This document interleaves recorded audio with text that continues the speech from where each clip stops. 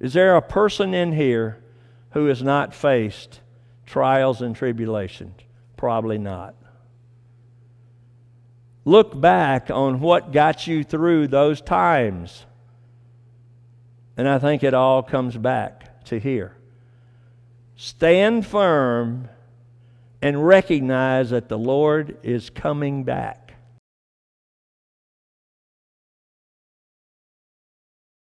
James tells it like it is. And if we are but patient enough to listen to what James is offering, it helps us to do what I think is the overall theme in the book of James, and that is find ways to come closer to God. Let's pray. Father God, great physician, terrific Savior, and God, above all, you are in control. Thank you for giving me the opportunity to teach this morning. May we all learn together.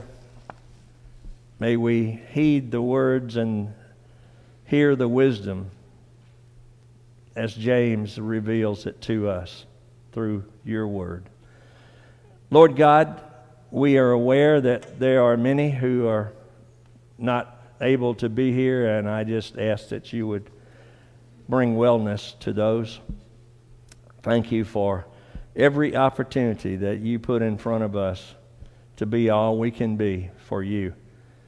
Father, help me this morning as we learn together. I pray this in the name of Jesus Christ. Amen.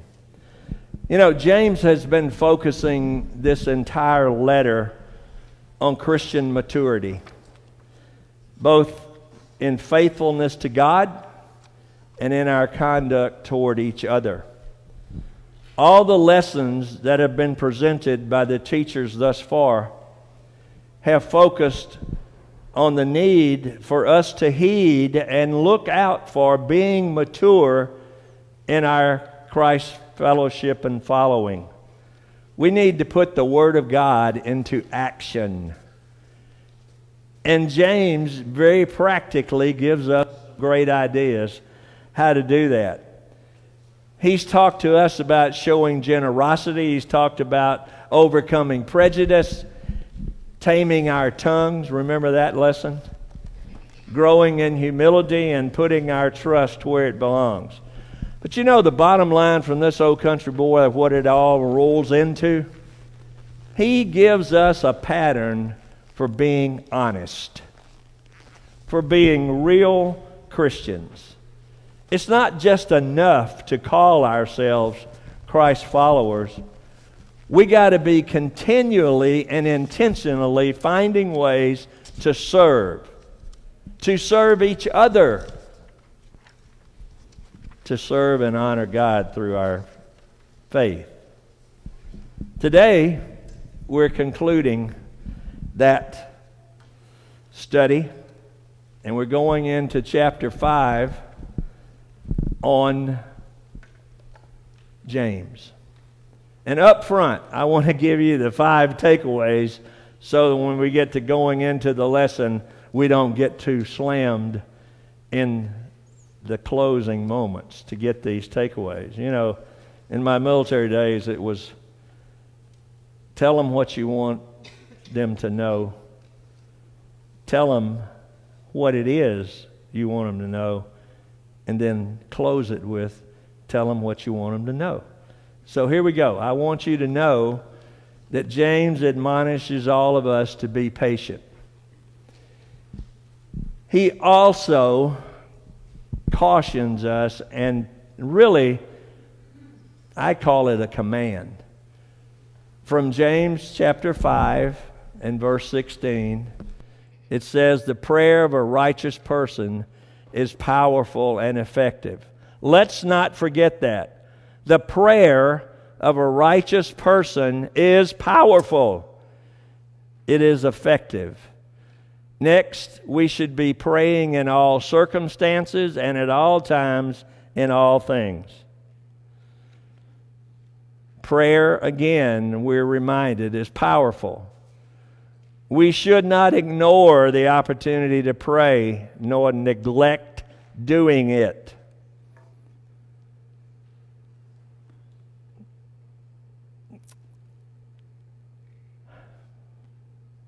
We pray. And then we often take an approach that says, okay, been there, done that. But it also, we need to be going and doing the work of the Lord. I call it, let's share our story of redemption. That's what James did. He shared with us the story.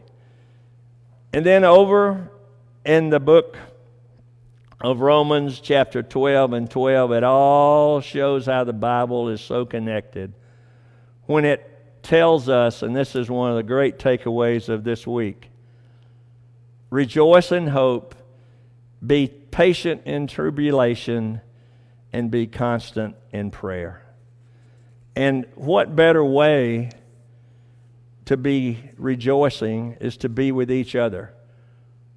What better way to be patient in tribulation is to look to those that have been in tribulation and look how many have survived tribulation and become stronger after that survival. And once again, the continuity and all the connectivity is continue in prayer.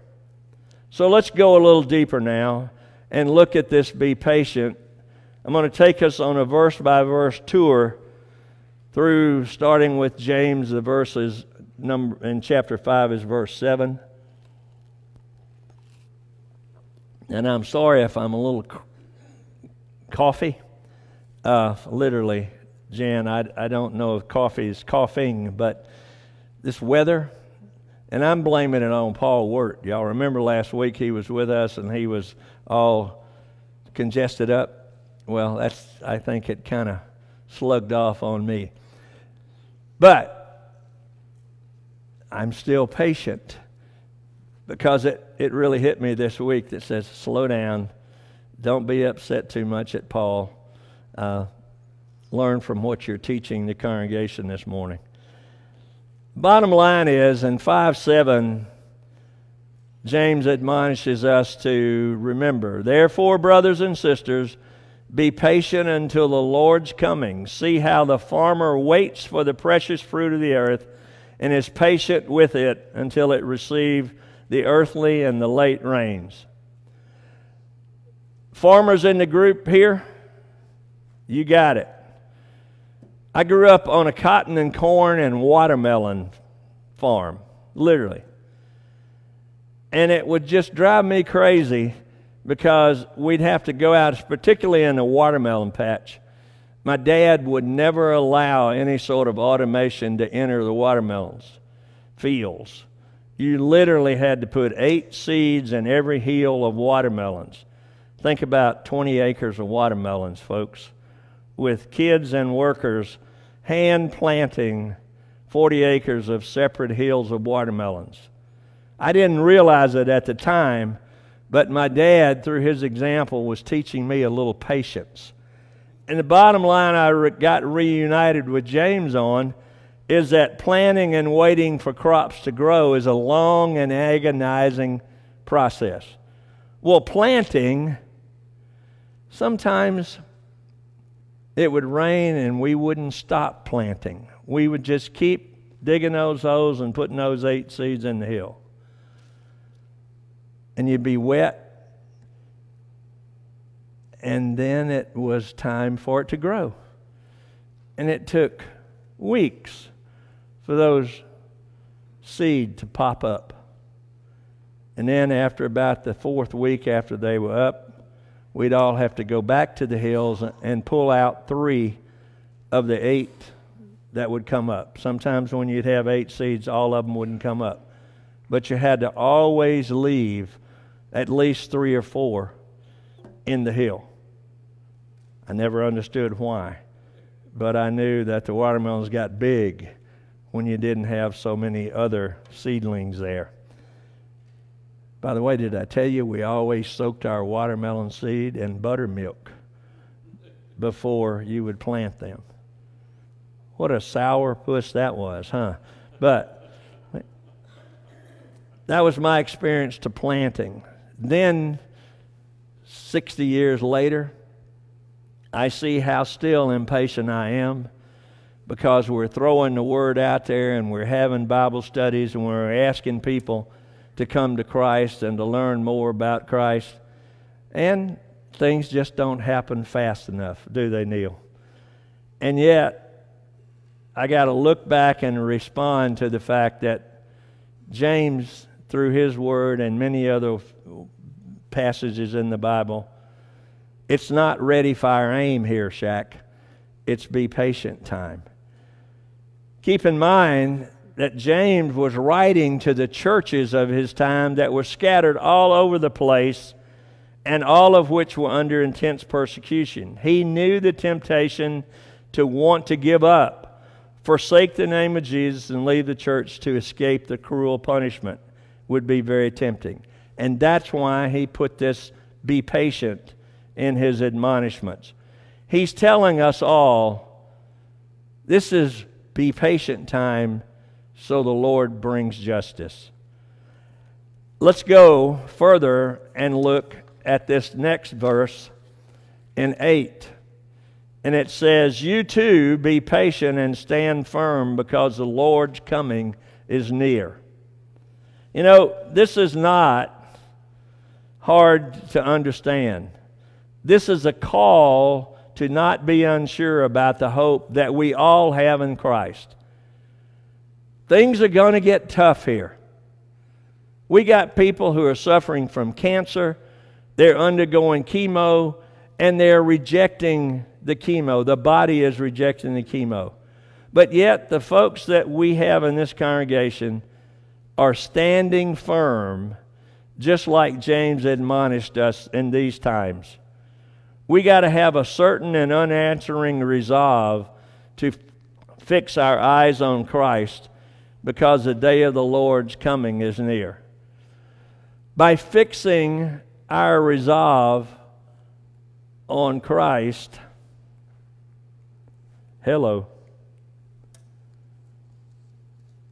there's some things that are going to happen here. Let's lock in to be resolved to stand firm on God's Word, because we'll endure until the day of the Lord comes. We'll be counted as righteous because of Christ, and this is what gives us unwavering hope. The one day Christ the Lord will come and set things all right. Is there a person in here who has not faced trials and tribulations? Probably not. Look back on what got you through those times.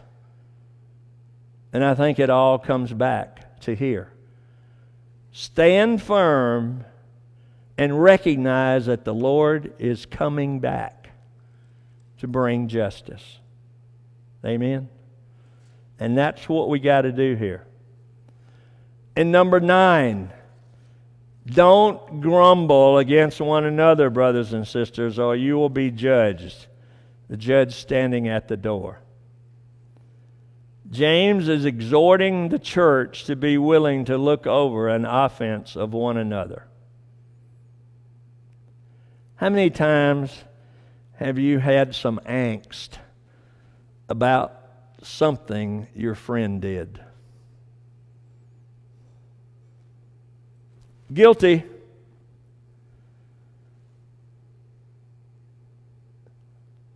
Yet, when that happens, what do?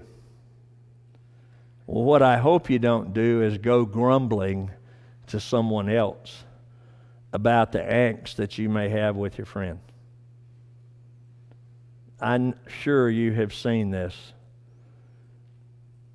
Hey, Neil, did you know what Ronnie said? You know, he doesn't like me, Neil.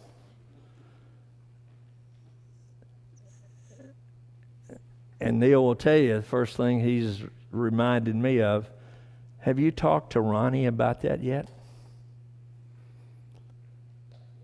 There's a verse over in Matthew 18 that talks about if someone has wronged you, take it to them first before you go spouting it off to somebody else. Right? Somewhere, all of this comes together. And what we on the shepherding team love to do is just bounce things off each other in terms of, well, how do you feel about this? Our senior minister often listens to a lot of this in terms of, what do you think? How would you react to this? There are times in this congregation where people just get irritated with each other. And the model that we tried to portray here within our team comes right out of this book. Don't grumble against one another. Talking to the church. Don't grumble. Find a way. Because the body of Christ must remain unified. Amen? In Corinthians 1 and 10, we hear about the understanding that while we all sin, that we await the coming of Christ, in which we will be counted as righteous. Therefore, we must not get caught up in judging and grumbling one another's every fault and sin. What I love about members of this church is that when you got a problem with me, I haven't seen one time where you don't come to me. And our other shepherds, if you got a problem with something with them, you come to them. Or something that we're doing here. We in this congregation at North Tampa are one of the most unified bunches of Christ followers I've ever served with in my 75 years. I mean that. Whatever is going on in this congregation, you are reflecting a unified Christ follower family. And that's what we are so excited about as to how God is taking us forward here in a way that we can honor Him better than ever. And when you all reflect on this, it's very, very sensible to know that we are in the Word and we are trying to honor God with our lives. James is imperative. In fact, I like to say James is commanding that we not grumble. He's reminding us, hey, the judge is at the door. This was early way of saying, hey, look, this earthly discord in perspective of the fact that the church there was not in need to judge one another, since God would take care of that. He's reminding this scattered Christians, workers, hey, the judge is standing at the door. We should look to our brothers and sisters in faith as people that can encourage us, that we can encourage to persevere under suffering. James is not saying, however, that we should accept or tolerate sin. As I mentioned, I think James is commanding us to stay in the faith walk and not in the gripe mode. Be focused, stay focused, and honor one another by not talking behind each other's back about problems you have. Byron, could you get Dr. Chris here? You know, I think James is kind of repeating something his big brother taught when he says, you know, take the log out of your own eye before you start taking specks out of other people's eyes. And in other places, his older brother, you know, taught that be careful that you're judging other people, because by that same method you will be judged. And so, you know, it's so easy to look at other people under the microscope and to look at yourself with what I tend to say is rose-colored glasses. You know, it's spending time worrying about where we're falling short is where we should spend a lot of our time, but not where we want to spend much of our time. And somehow human nature says we feel better if we're finding everybody else's faults, because somehow it makes ours not seem so bad, instead of worrying about our own faults and not so much about everybody else's. Wow.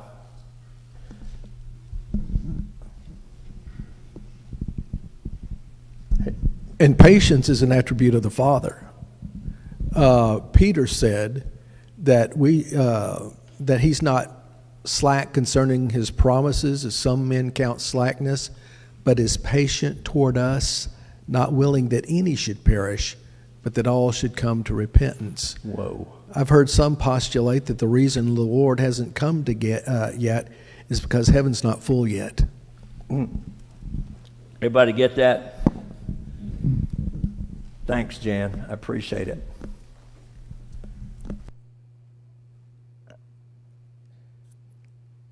Further, in verses 10 and 11, we're reminded again, brothers and sisters, as an example of patience in the face of suffering, take the prophets who spoke in the name of the Lord. As you know, we count as blessed those who have persevered. You have heard of Job's perseverance and have seen what the Lord finally brought about. The Lord is full of compassion and mercy. James is again reminding the church that the people who suffered for the name of the Lord are considered blessed. This is profound in that it fights back against the prevailing thought of the culture of that time, where the culture sees the blessed life as having money, family, and a good job and long vacations. James says that those who are blessed are those who lived their life, who were patient under suffering and persevered to the end. Wow. James uses the specific example of Job. You know, Job, the righteous man who loved God. But God allowed Job to lose all he had and become extremely ill. Yet Job did not lose his faith. He continued to seek after the Lord. He was patient in suffering, and though his faith struggled and his pain, it did not fall away. There are a couple of people right now who are very ill, undergoing, as I mentioned, the chemo treatments that the body is rejecting.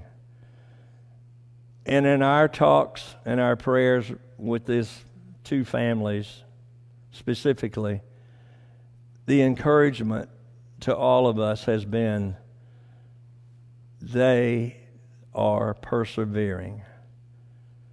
They are not taking a, hey, blame game look at why is this happening to me. They are reminding all of us that we all go through trials and tribulations. That's such an encouragement. That's a powerful reflection of these families' hearts for the Lord. And I believe that God is in control, and whatever the outcome, the examples of those two families, to me personally, is going to be something that I'll cherish the rest of my life. Job, the classic example. And I believe that the model that Job had is reflected in the model that these two family members are showing.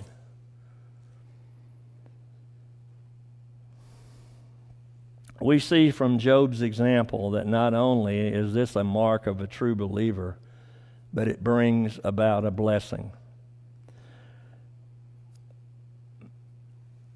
The highlights from these two verses are the truth that suffering is temporary and one day God will restore all His people. Through all of the struggles that we're having, can we just slow down enough? And I'm talking to me, because I don't show patience at all. And yet, going through this study has helped me reflect on, Shackelford, all this stuff is temporary. It's but a vapor. It's a mist. It's gone away soon. Stay the course. You mean, God, I can't be Mr. Fix-It? I want to be Mr. Fix-It. This past week we visited in Marietta, Georgia with Cindy's sister, suffering from Alzheimer's, on a downhill track, accelerated much, much quicker than we want it to be. And I was talking to my brother-in-law, and I said, you know, I really admire the way that you're sticking with the treatment. You're doing what you got to do to help her. What is it that I can do to help you? And he said, help me not be angry, because, Shaq, I want to fix it. And I'm angry with God that I can't throw enough money at it to fix it. That hit home, folks. We can't fix it, but God can. Byron, Richard wants to make a comment here.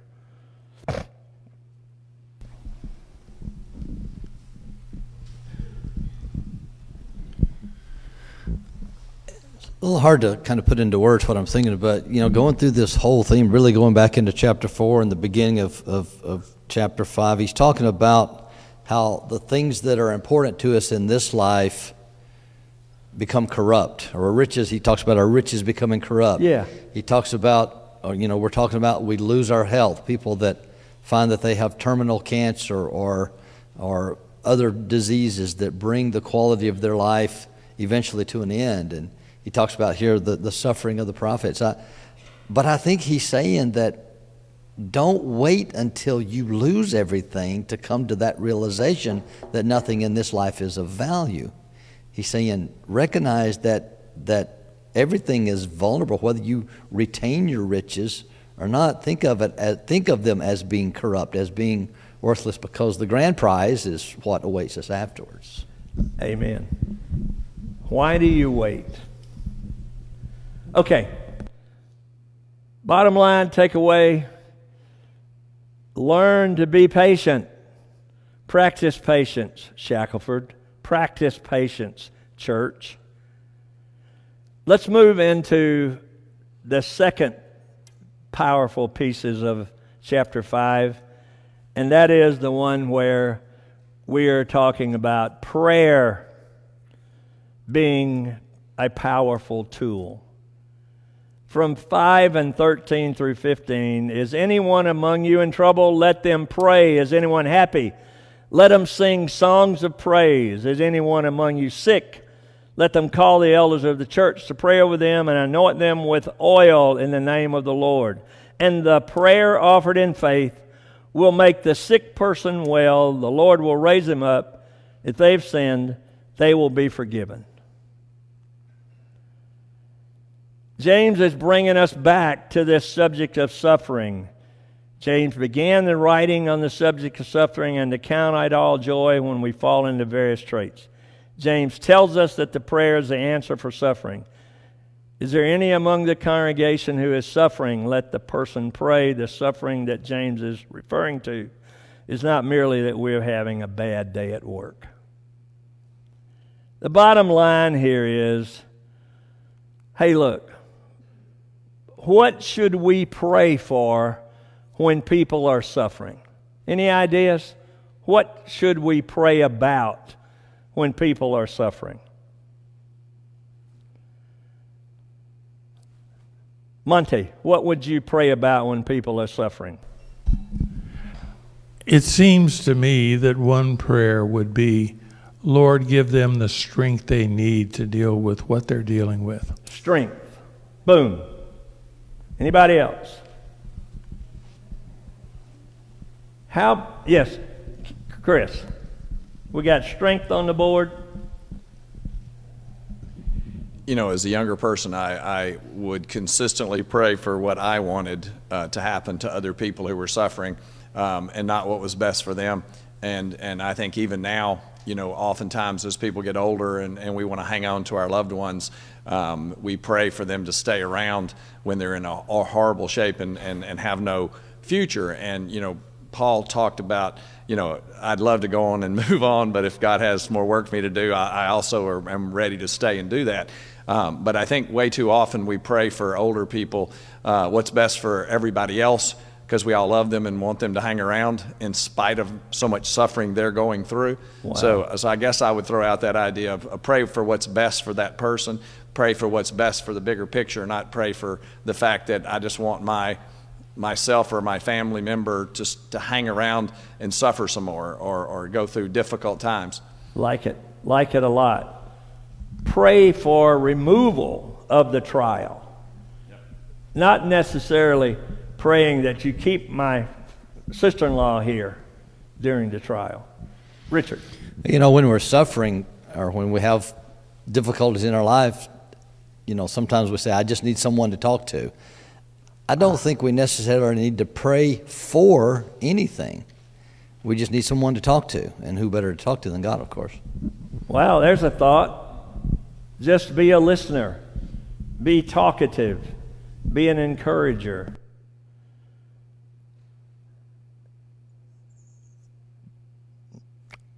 I kind of like the idea, though, that when you hear that there's a prayer of praise that could come with the person going through tribulation. Thank you for sharing.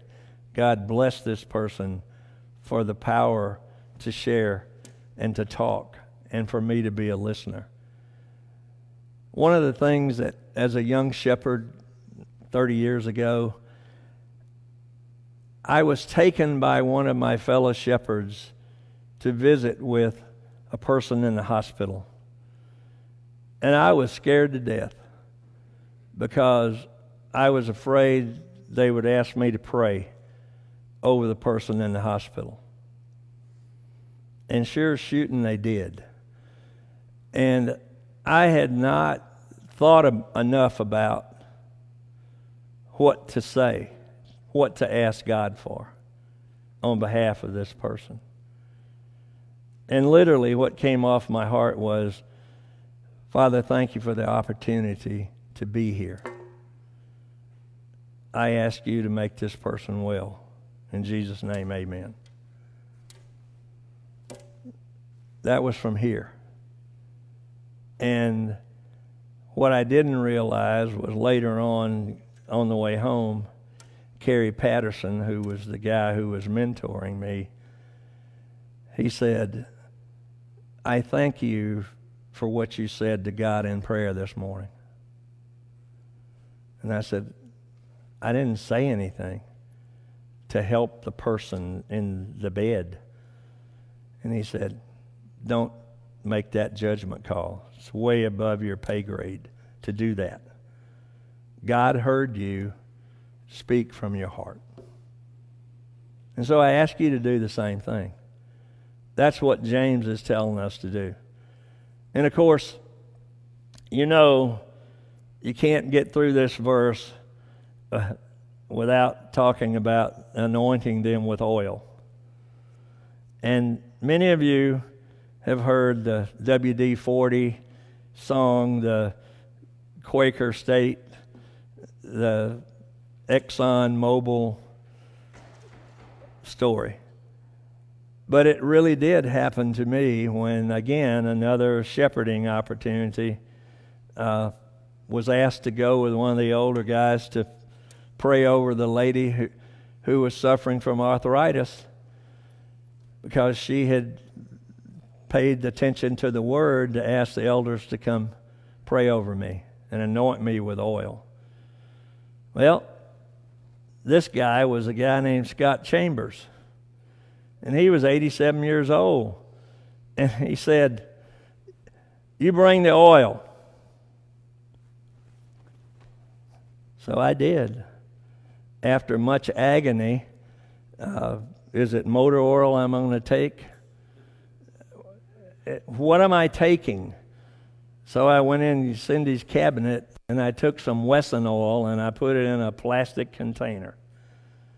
And I learned quickly it's not the oil, it's the power of prayer that you're doing. And yet, as a young shepherd, learning how to do that was the model I think James is telling us here. Call the elders and ask them to pray over you. You got a comment, Miss Patty? Another thing we should pray for when suffering is for patience. Patience? Whoa. Patience for you, the prayer, or the person in tribulation? Patience for the person in tribulation. Very, very good. Any other comments? Chris, got one?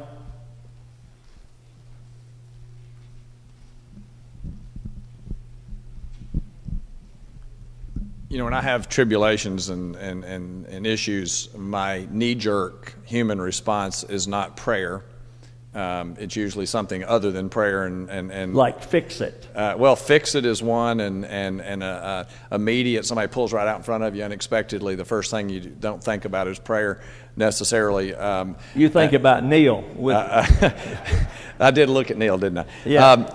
But I look back at, chapter 1, verse 2, and it says, "My brethren, count it all joy when you fall into various trials." Whoa. So, I need to pray for joy when there's suffering, because most of us don't find joy in suffering, and we're instructed in this book to find joy when we have suffering and tribulation. Finding joy in tribulation. Whoa, that's a challenge. Neil, help me here, buddy.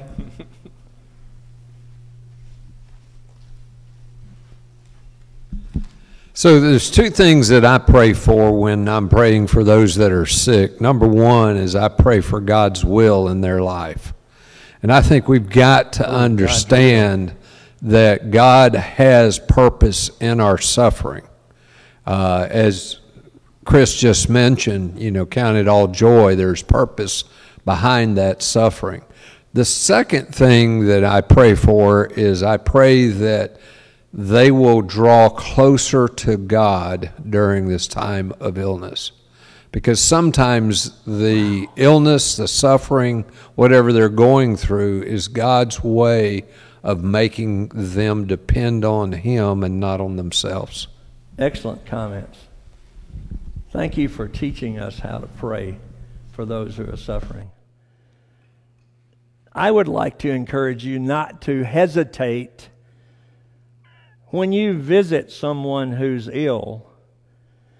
Ask them, "May I pray with you?" That was a lesson learned early in my walk, was, "Well, I'm here now, what do I do?" And the answer is, take it to God. Ask them, "May we pray now?" And I haven't been turned down yet. So people are not going to necessarily ask you to pray, but if you're visiting the sick, the encouragement would be, "May we pray?" Ron, help me.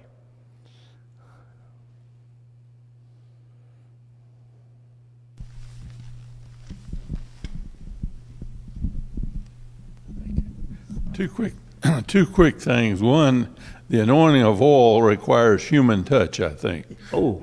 And the idea of holding someone's hand or putting your hand on their shoulder kind of conveys a feeling of love that we often overlook. The other thing I wanted to mention is that if we were living during the time that James wrote this particular book, we could understand what human suffering was all about and how hard it was to be a Christian when all this revolt and rebellion and constant killing of Christians because they thought they were Jews by the Romans. And it eventually ended up with no capital city, so to speak. Well, thank you. I don't want to be remiss in sharing a verse with you. And when we're talking about the prayer, it's in Philippians. The book is 4 and the verses are 6 and 7.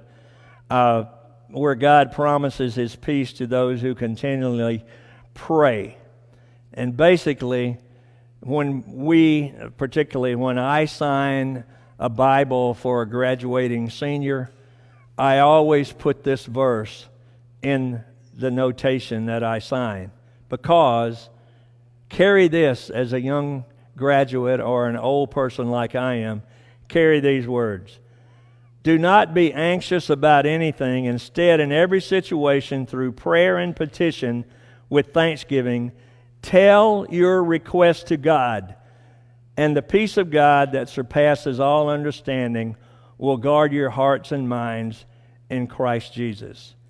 Instead of being anxious, we in every situation should pray and give thanks and make our request known to God.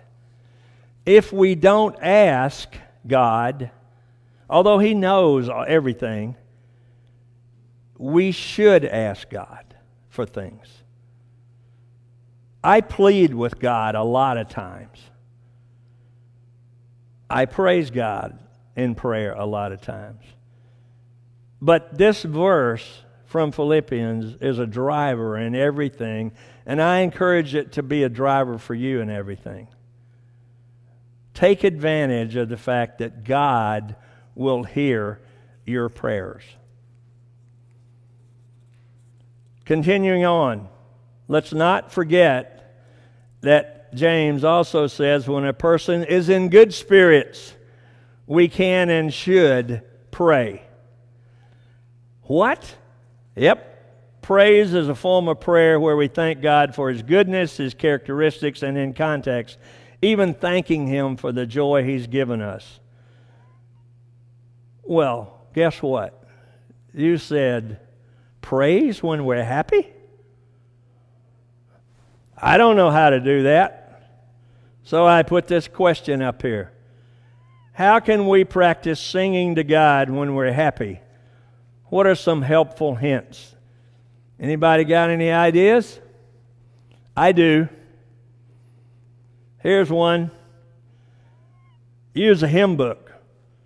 Oh, I don't have a hymn book. We got it all on the screens now. We'll buy one if you want to, or borrow one from the church if you want to. See Sandy if you want to sing some songs. But here's where we are in the real world. Take a look. Go to the web page that we have. We spent a lot of time and effort. Jason Grantham every week posts songs for the next Sunday's service. You can load that on your phone. You can play that app with the songs. You can sing along. Very practical ways. And I had to update my notes because in my old days it would say, put the cassette tape in your radio player as you're going down the road. Boy, have those days changed. And then there was a CD player. Okay? Now we're on a iPhone and all that Android stuff. But take advantage of it. It's there. And also in our local area, if you're in Florida, Georgia, or Alabama, you can pick up Joy FM and play and sing along with the songs there. Now here's one that I had to kind of scratch up because I don't do this. Memorize a song that encourages you. But always remember that praise music is a way to express the thanksgiving in our heart for God. Praise is fitting, hello, in good times and bad times. Amen? All right, we're coming down to the end. Bottom line, therefore confess your sins to each other and pray for each other so that you may be healed. The prayer of a righteous person is powerful and effective. How do you make prayer a daily habit? Part of our DNA. The prayer of a righteous person is powerful and effective. Guess what? I believe that the day begins with a prayer and ends with a prayer. Do you? In Washington for many years, I would pray going down the road driving, talking out loud driving to work. Then I got to be a Metro man, and I rode the Virginia Railway Express car, and I would pray in the express car. It became a habit to begin the day and end the day with prayer. And I can't tell you the blessings that have come from that becoming part of my DNA. Please find a way to pray every day. James did. James exhorts all of us to remember the power of prayer from a righteous person is powerful and effective. As we close, I would like us all to pray this prayer together that's on your handout sheet. Let's pray. Heavenly Father, we desire to maintain sweet fellowship with you and to walk godly in Christ Jesus. Help us to recognize our faults and quickly seek your forgiveness. Help us to confess our faults to those we have done wrong to. We pray that we may maintain an attitude of prayer and learn to pray fervently in spirit and in truth, so that in Christ our prayers may be effective and give you the honor and glory. This prayer I ask in the name of Jesus Christ, and the whole class said, amen.